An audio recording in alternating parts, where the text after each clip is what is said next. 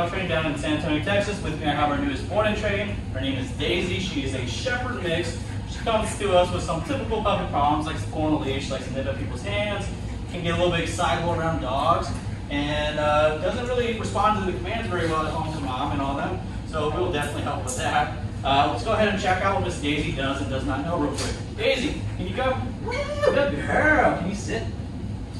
Daisy, can you sit? No. All right, can you down? Down? No, you just want to lick my hand a little bit. That's okay. All right, let's go for a little walk. Come on, girlfriend. Can you heel? Come on, girlfriend. This way. There we go. There we go. A little bit of dragging. That's fine.